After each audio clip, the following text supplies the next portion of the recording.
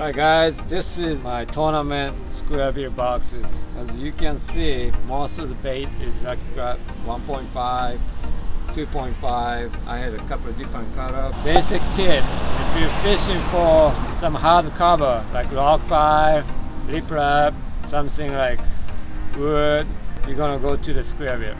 And if water is muddy, I'm going to chartreuse.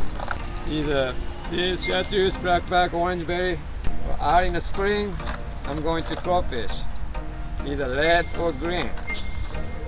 You know, it depends on water color. Around the White River, table rock, bushels, I'm going to green. Very simple is that. Then around shad spawn, I'm going to shad, of course, you know, the teal shad. And I have other just a regular shad pattern like this. Super simple, you know.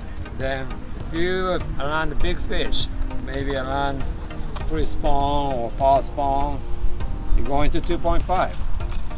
Same thing, you know, the chartreuse or just shad. Just keep it simple. Make sure you got enough bait on the tackle boxes. So I lose a lot, you know, you hang up, you don't get it back. So that's how I do it. So hopefully that's gonna help you guys a little bit.